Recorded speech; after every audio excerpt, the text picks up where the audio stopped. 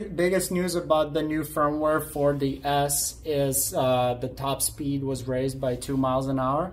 On top of that, you have a more comfortable, more stable board overall. The biggest difference I found is on patchy asphalt, on uneven surface, the board feels a little bit similar to an XR. And the biggest news for the PINT X owners is this firmware can be fitted into your PINT X. So you're getting all the benefits of the new firmware for the S in your existing board.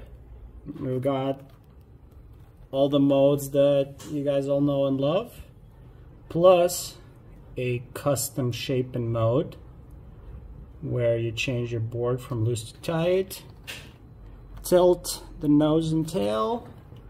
You can make the board respawn faster or keep a more kind of like a loose chill setting. And for tricks, you got single zone and dual zone, and you can make the board engage for longer even when you're not on it, and that's helpful with drops.